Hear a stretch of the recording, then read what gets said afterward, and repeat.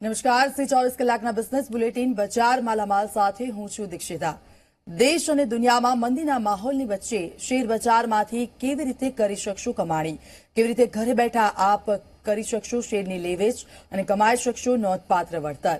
શ્રી 24 કલાક પર જાણીતા બજાર એનાલિસ્ટ અને જાણકારો આપશે માહિતી અને આથી જ અમારો કાર્યક્રમ બજાર માલામાલ ખરા અર્થમાં રોકાણકારો માટે માલામાલ સાબિત થશે। આ કાર્યક્રમમાં માત્ર વાતો નહીં હોય પરંતુ સચોટ રોકાણની જાણકારી હશે। તો કાર્યક્રમની શરૂઆત કરીએ બજારના મોટા સમાચારોથી। આજે દુનિયાના શેર બજારોમાં મિશ્ર સંકેતો। એસજીએક્સ નિફ્ટી 0.5% વધીને 11,675 પોઈન્ટને પાર। કાલે એનએસએ એક્સચેન્જ ઉપર ટેકનિકલ ખામીના કારણે લાખો રોકાણકારો ન કરી શક્યા સોદા। નુકસાનીની ભરપાઈ કોણ કરશે તે સવાલ। બેંક યુનિયન હવે 26 અને 27 સપ્ટેમ્બરે નહીં જાય હડતાલ ઉપર। બેંકોના વિલય ઉપર પાડવાના હતા હડતાલ। શું આજે પણ શેર બજારમાં રહેશે શાનદાર તેજી? જાણો થોડી જ વારમાં માર્કેટ એક્સપર્ટ પાસે બજાર માલામાલમાં। આજે મોનાર્ક નેટવર્થ આપશે 4 સ્ટોક ઉપર માલામાલ બનવાની ટિપ્સ।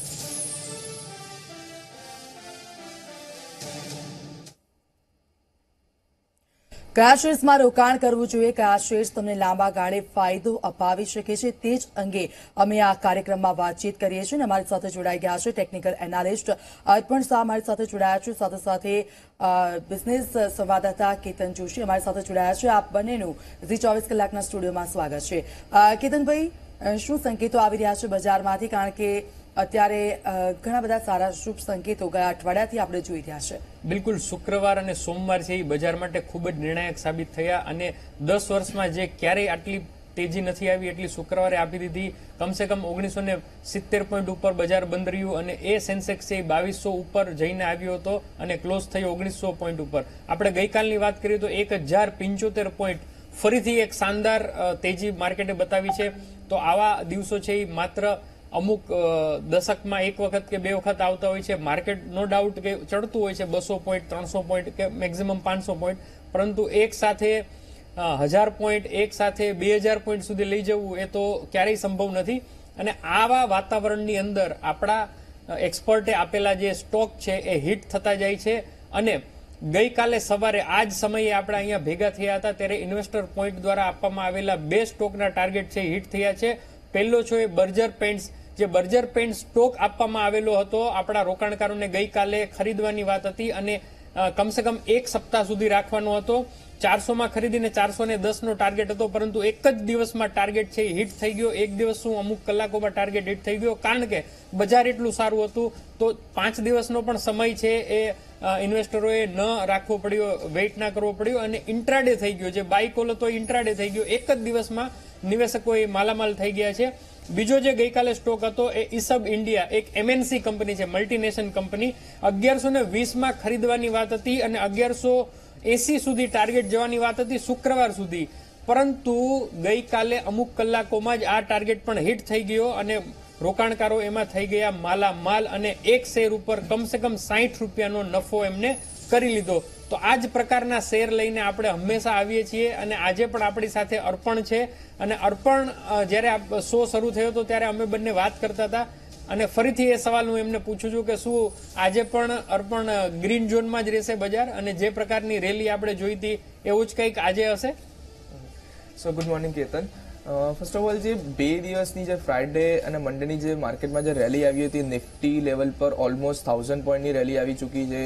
જે 10,700ના લેવલ પર જે નિફ્ટી ટ્રેડ કરી રહ્યા હતા, ગઈકાલે ઓલમોસ્ટ 11,694 મતલબ ઓલમોસ્ટ 11,700 સુધીના લેવલ પણ નિફ્ટીએ દેખાડી દીધા છે। સો દેટ મીન્સ 1000 પોઈન્ટનો ગેઇન એટલીસ્ટ મારા કરિયરમાં તો મેં અત્યાર સુધી કોઈ બી દિવસ જોયો નથી, એ બી 2 દિવસની અંદર।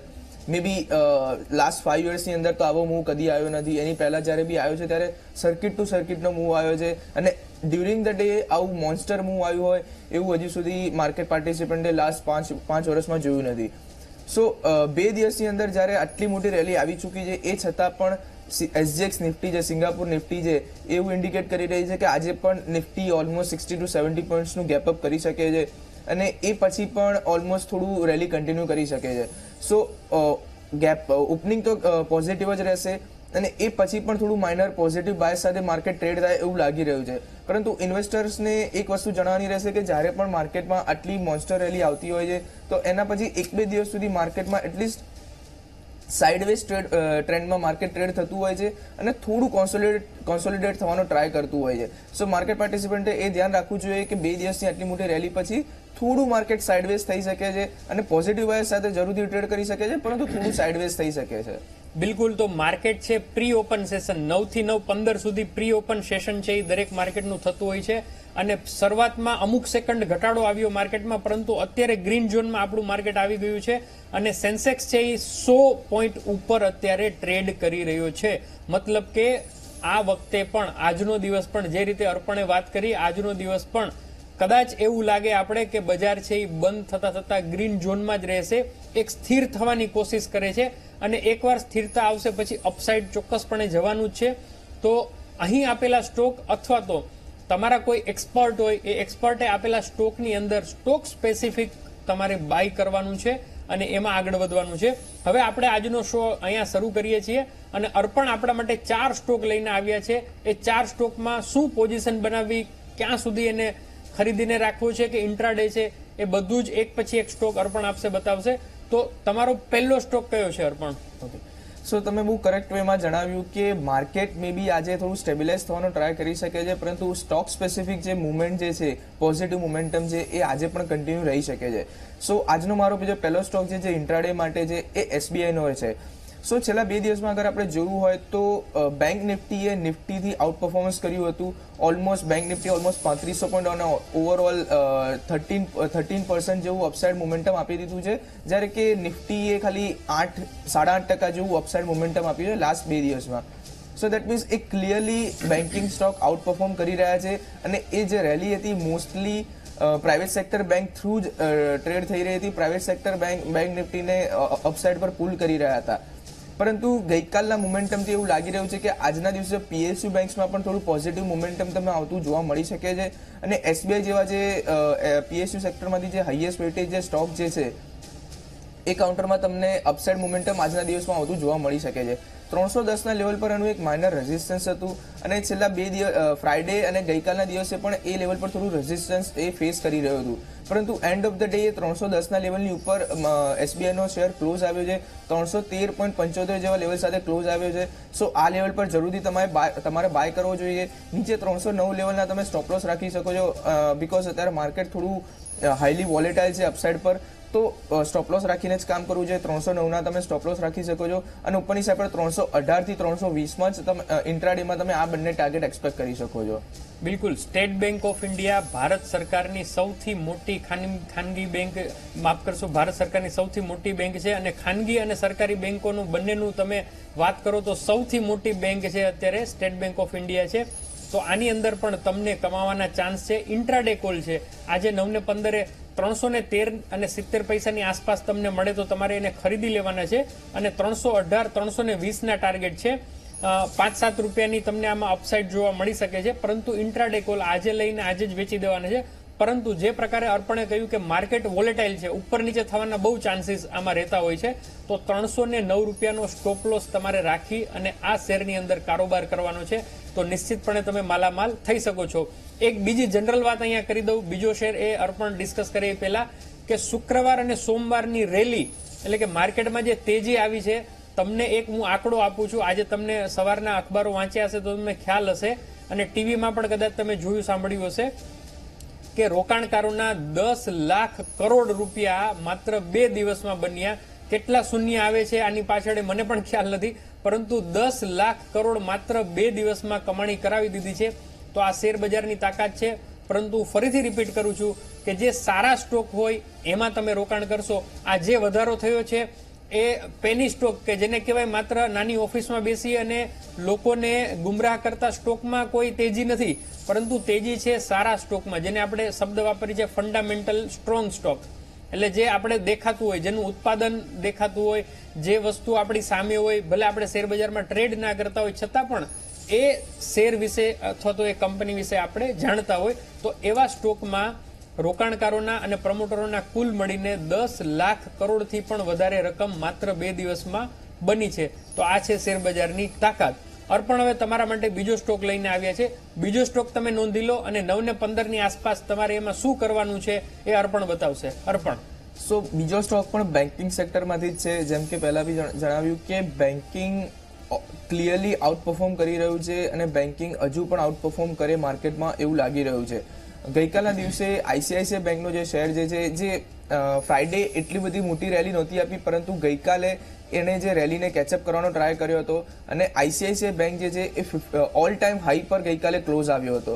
સો દેટ મીન્સ એનો 443 444 જેવો એનો હાઈ હતો પહેલાનો, અને એ હાઈને ક્રોસ નહોતો કર્યો. એ પછી ક્લિયરલી એક ડાઉન ટ્રેન્ડમાં હતો, પરંતુ ગઈકાલે જેણે ક્લોઝ આપ્યો છે એક બહુ સ્ટ્રોંગ ક્લોઝ આપ્યો છે. અને માર્કેટમાં એક સિમ્પલ રૂલ છે અને ઇન્વેસ્ટર અગર એને ફોલો કરે તો બહુ સારા પૈસા પણ કમાઈ શકે છે કે જ્યારે પણ કોઈ એક સ્ટોક 52 વીક હાઈ કે ઓલ ટાઈમ હાઈ ક્રોસ કરે છે, સો દેટ મીન્સ કે એ ક્લિયરલી એ કાઉન્ટરમાં બાઇંગ ઇન્ટરેસ્ટ છે અને ત્યાંથી પણ એ શેર ઉપરના ભાવે જઈ શકે એવા બહુ સ્ટ્રોંગ પ્રોબેબિલિટી હોય છે. સો એટલા માટે જ આજના દિવસે બીજો મારો જે સ્ટોક પિક છે આઈસીઆઈસીઆઈ બેંકનો છે. આઈસીઆઈસીઆઈ બેંકનો શેર આજે 446 લેવલ પર ગઈકાલે જે ક્લોઝ આવ્યો છે એ લેવલ પર તમે બાય કરી શકો છો. નીચે 441 નો તમે સ્ટોપ લોસ રાખી શકો છો અને ઉપરની સાઈડ પર તમે 451 થી 453 સુધીના અપસાઇડ ટાર્ગેટ તમે એક્સપેક્ટ કરી શકો છો. બિલકુલ. તો આ ખાનગી સેક્ટરની બેંક છે આઈસીઆઈસીઆઈ બેંક. એના નામથી ભાગ્યે જ કોઈ અજાણ હશે અને આ એમનો ઓલ ટાઈમ હાઈ સ્ટોક છે, છતાં પણ એનું રેકમેન્ડેશન અર્પણે કહ્યું, એના કારણ સાથે કહ્યું. આજે તમને 446 ની આસપાસ આ સ્ટોક છે એ મળી જશે અને તમે એને ખરીદી અને 451 453 ના હાઈ ઉપર તમે એને વેચી શકો છો. પરંતુ 441 રૂપિયાના સ્ટોપ લોસ સાથે તમારે એમાં આગળ વધવાનું છે. આ પણ ઇન્ટ્રાડે કોલ છે. આજે જ લઈ અને આજે જ વેચી દેવાનો છે અને 5 રૂપિયા જેવી અપસાઇડ તમને જોવા મળી શકે છે. તો સ્ટોક સ્પેસિફિક જે શબ્દનો આપણે પ્રયોગ કરીએ છીએ કે નિશ્ચિત સ્ટોકમાં તમે ખરીદી કરો, ઇન્ટ્રાડે કરો, તો તમને ચોક્કસપણે આમાં પૈસા મળી શકે છે એવું આપણા એક્સપર્ટનું કહેવાનું છે. અર્પણ, હવે આપણે ત્રીજો સ્ટોક બતાવશે. એમાં કઈ રીતે તમારે પોઝિશન બનાવવાની છે ને એમાં શું રણનીતિ ઘડવાની છે એ તમને અર્પણ કહેશે. સો આપણે ત્રીજો સ્ટોક ડિસ્કસ કરીએ એ પહેલા એક વાત જણાવવાની રહેશે કે આઈસીઆઈસીઆઈ બેંક કરન્ટલી 1% ડાઉન સાથે પ્રી ઓપનમાં સેટલ થયો છે. સો દેટ મીન્સ ઓલમોસ્ટ 441.50 441.50 ના લેવલ પર સેટલ થયો છે. સો જેમ કે આપણે પહેલા પણ વાત થયેલી છે કે જ્યારે પણ માર્કેટમાં પ્રાઇસ એડજસ્ટમેન્ટ થતું હોય છે એ પ્રમાણે તમારે પણ સ્ટોપ લોસ અને ટાર્ગેટ એ પ્રમાણે તમારે એડજસ્ટ કરવા પડે છે. ગઈકાલના લાસ્ટ 5-10 મિનિટમાં એનએસસીમાં થોડું ગ્લિચ આવ્યું હતું અને એના કારણે પ્રાઇસ સેટલમેન્ટમાં થોડા ઇસ્યુ હતા. સો એને કારણે 446 નો ક્લોઝિંગ બતાવ્યો હતો અને અત્યારે ઓલમોસ્ટ ઓપન થઈ રહ્યો છે 441.50 પર. સો દેટ મીન્સ હવે તમારું બાઇંગ પ્રાઇસ 441.50 કરંટ લેવલ પર પણ રેકમેન્ડેશન રહેશે, પરંતુ તમારો જે સ્ટોપ લોસ છે એ તમારો 437 જેવા લેવલ પર તમારે સ્ટોપ લોસ કરી દેવો જોઈએ, કારણ કે પ્રાઇસ એડજસ્ટ એ પ્રમાણે થઈ જાય. સો 437 ના સ્ટોપ લોસ થી તમે બાય કરો આઈસીઆઈસીઆઈ બેંકને અને ઉપરની સાઈડ પર ટાર્ગેટ પણ તમે એડજસ્ટ કરો કે 446 થી 448 નો તમે ટાર્ગેટ એડજસ્ટ કરી શકો છો. Okay, so coming to third stock, axis બેંકનો જે સ્ટોક છે એ ડિલિવરી માટે બાઇંગનું રહેશે કે એક્સિસ બેંકનો સ્ટોક છેલ્લા ઘણા સમયથી 640 થી 700 ના લેવલની વચ્ચે ટ્રેડ કરી રહ્યો હતો. એક રેન્જને બ્રેક નહોતો કરી રહ્યો. મલ્ટિપલ ટાઈમ્સ એ 700 ના લેવલને ટચ કર્યું હતું, મલ્ટિપલ ટાઈમ્સ નીચે 640 ના લેવલને ટચ કર્યું હતું, પરંતુ એક રેન્જને બ્રેક નહોતો કરી રહ્યો. પરંતુ ગઈકાલના દિવસે જે બ્રેકઆઉટ આવ્યું હતું, સો એ લેવલની ઉપર એક્સિસ બેંકે ક્લોઝ આપ્યો છે અને 725 જેવા લેવલ સાથે ગઈકાલે ક્લોઝ આવ્યો છે.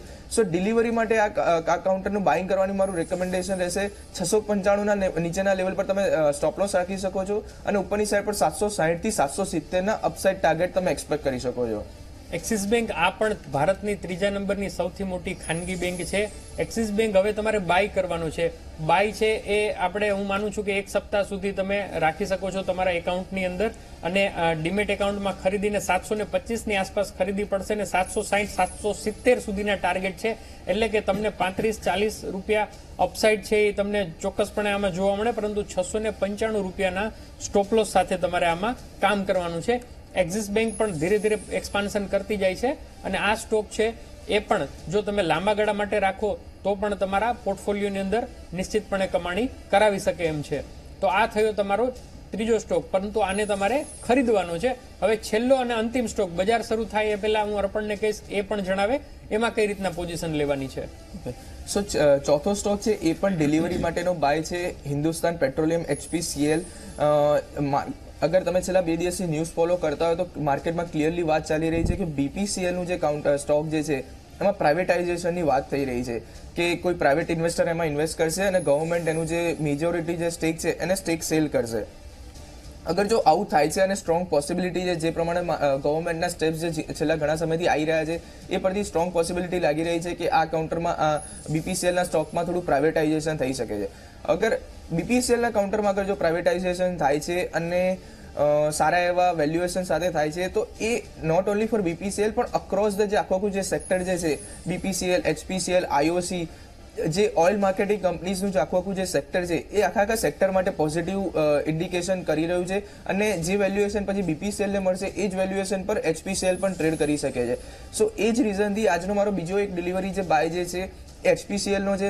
બીપીસીએલનું કાઉન્ટર ખાસા એવા સમયથી રનઅપ એકદમ સ્ટ્રોંગ રનઅપ આપી દીધું. ગઈકાલે એકદમ monster rally almost 13 to 14% gain સાથે ક્લોઝ આવ્યું હતું, પરંતુ એચપીસીએલે અંડર પરફોર્મ કર્યું હતું. સો જ્યારે અંડર પરફોર્મ કરે છે તો પોસિબલ છે કે હવે થોડું એક કેચઅપ કરવાનો ટ્રાય કરશે. સો એચપીસીએલનું કાઉન્ટર તમે 288ના લેવલ સાથે જે ગઈકાલે જે ક્લોઝ આવ્યો છે એ લેવલ સાથે તમે બાય કરી શકો છો. નીચે 269 269ના તમે સ્ટોપ લોસ રાખી શકો છો અને ઉપરની સાઈડ પર 305 થી 312ના અપસાઇડ ટાર્ગેટ વિધિન 1 to 2 વીકમાં તમે એક્સપેક્ટ કરી શકો છો.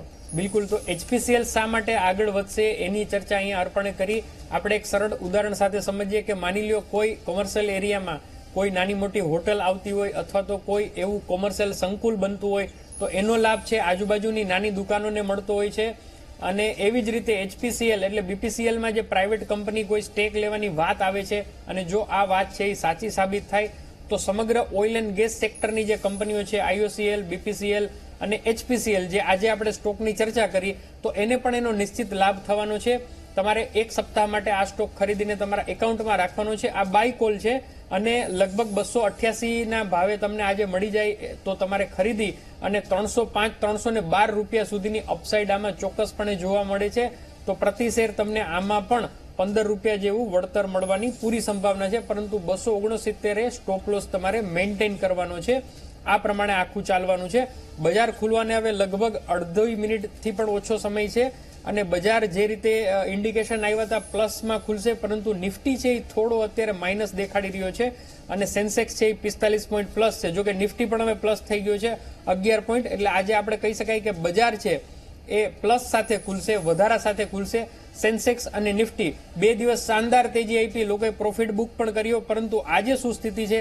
સેન્સેક્સ હવે બસ ખુલવામાં જ છે અને પહેલી ટીક આવી ગઈ છે, માર્કેટ ઓપન થઈ ગયું છે અને સેન્સેક્સ છે એ 32 પોઈન્ટ ઉપર અને નિફ્ટી છે એ 12 પોઈન્ટ વધારા સાથે ખુલ્યો છે. ફરીથી પાછો સેન્સેક્સ વધી ગયો છે, 57 પોઈન્ટ અપસાઇડ દેખાડે છે, ખુલી ગયો છે અને નિફ્ટી છે એ 13 પોઈન્ટના વધારા સાથે. એટલે કે જે પ્રકારની અહીંયા આપણે વાત કરી હતી, જે પ્રકારની આપણે આશા રાખી હતી કે આજે પણ ગ્રીન ઝોનમાં ખુલશે, ચોક્કસપણે ગ્રીન ઝોનમાં ખુલી ગયું છે બજાર. નિફ્ટી અને સેન્સેક્સ થોડા જ વધારે ખુલ્યા છે છતાં પણ ગ્રીન ઝોનમાં છે, એ બહુ મોટી વાત છે. 44 પોઈન્ટ, પછી 51 પોઈન્ટ, પછી 26 પોઈન્ટ, તો ઉપર ને નીચે થાય છે. તો 8 મિનિટ પછી થોડી સ્થિરતા આવશે ને ખ્યાલ આવશે, પરંતુ વધારા સાથે ભારતીય શેર બજાર ખુલ્યું છે એ સૌથી મોટી વાત છે. વધારા સાથે ખુલવું અને આ રેલીનો ત્રીજો દિવસ છે તો પણ હું માનું છું કે બજાર જ્યારે 3:30 ક્લોઝ થશે ત્યારે પણ આ જ લેવલ અથવા તો આનાથી વધારે લેવલ હોઈ શકે. અત્યારે માર્કેટ સેટલ થવાની કોશિશ કરે છે. 40 પોઈન્ટના વધારા સાથે સેન્સેક્સ છે એ અત્યારે પ્લસમાં દેખાઈ રહ્યું છે. તો નિફ્ટી પણ લગભગ 2-3 પોઈન્ટ પ્લસ માઇનસ છે અને ઘણી વખત ફ્લેટ પણ થઈ જાય છે. તો ભારતીય શેર બજાર નિફ્ટી અને સેન્સેક્સ વધારા સાથે ખુલ્યું છે. અર્પણની આપણે કોમેન્ટ લેશું. અર્પણ, આ પ્રકારની જે વોલેટાલિટી છે પ્લસ માઇનસ તમે પણ સ્ક્રીન ઉપર જોતા હશો સેન્સેક્સ નિફ્ટી, તો જ્યારે બજાર બંધ થશે ત્યારે શું થશે ને આ પ્રકારની માની લો 50 પોઈન્ટ પ્લસ હતું ને હવે 1-2 પોઈન્ટ માઇનસ થઈ ગયું છે સેન્સેક્સ, તો આ પ્રકારની ઉપર નીચે ઉઠાપટક શા માટે અત્યારે થઈ?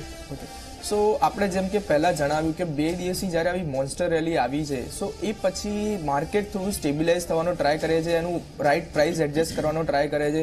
સો અમારું માનવું એવું છે કે આજના દિવસે અને આવતીકાલના દિવસે, દેટ મીન્સ મંગળવાર અને બુધવારના દિવસે થોડું આવું સાઇડવેઝ કોન્સોલિડેટ થઈ શકે છે અને મે બી નીચેની સાઈડ પર 11,500 થી 11,700ની વચ્ચે થોડું સાઇડવેઝ ટ્રેડ થઈ શકે છે.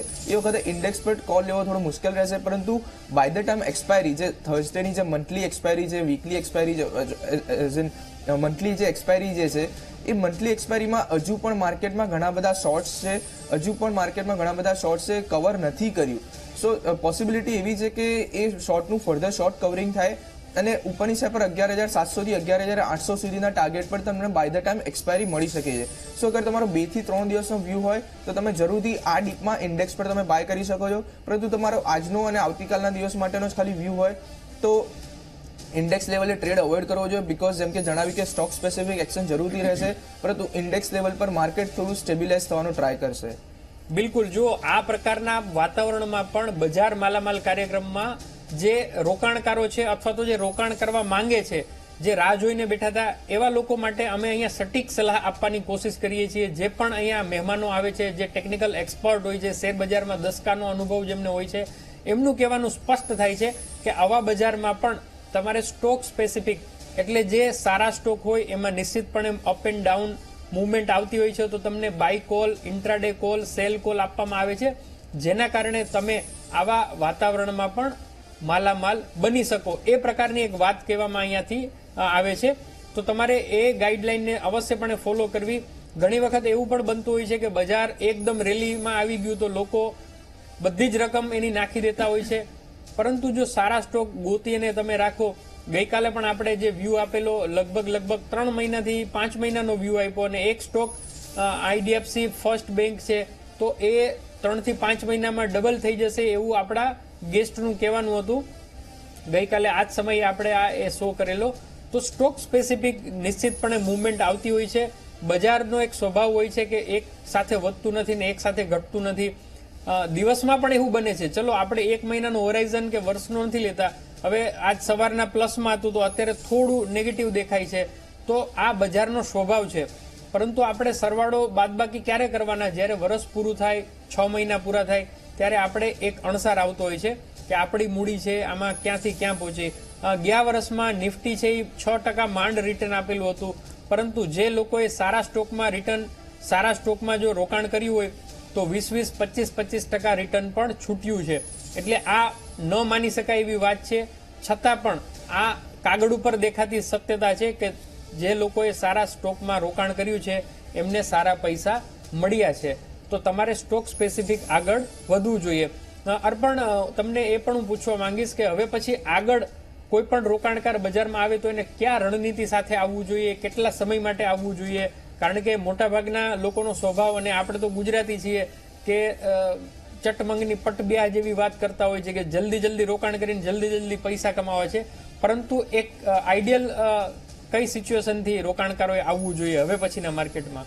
સો ફર્સ્ટ ઓફ ઓલ જે એક્સપેક્ટેશન છે એકદમ જ મોડરેટ એક્સપેક્ટેશન સાથે આવવું જોઈએ. નો ડાઉટ લાસ્ટ 2 દિવસમાં માર્કેટ એકદમ જ સ્ટ્રોંગ રેલી આપી હતી અને લોકો એવું માને છે કે આવી રેલી હંમેશા માર્કેટમાં આવતી રહેતી હોય છે અને હંમેશા એક જ દિવસની અંદર હું પૈસા મારા ડબલ કરી નાખું છું. સો ફર્સ્ટ ઓફ ઓલ જે આ એક્સપેક્ટેશન સાથે લોકો જે આવે છે એક્સપેક્ટેશન સાઇડવેઝ કરવી જોઈએ. ઓવરઓલ ઓવર ધ યર્સ સેન્સેક્સની અગર જો વાત કરીએ તો 13 થી 14% માર્કેટે યર ઓન યર રિટર્ન આપ્યું છે.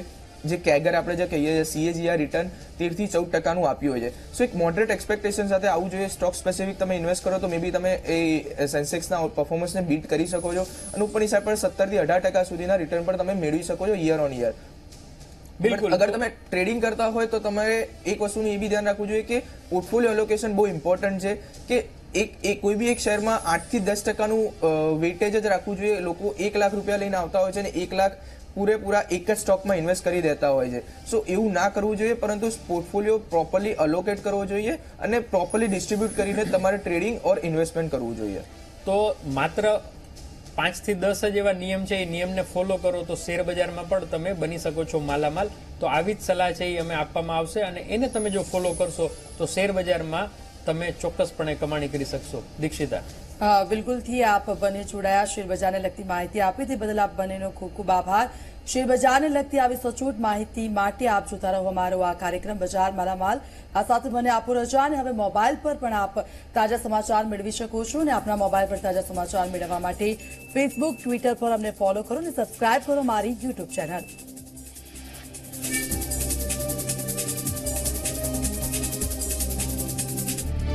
ઝી 24 કલાકના બજાર માલામાલ કાર્યક્રમમાં બતાવવામાં આવતા શેર સંબંધિત ભાવતાલ બજારના ઉતાર ચઢાવ ઉપર આધાર રાખે છે.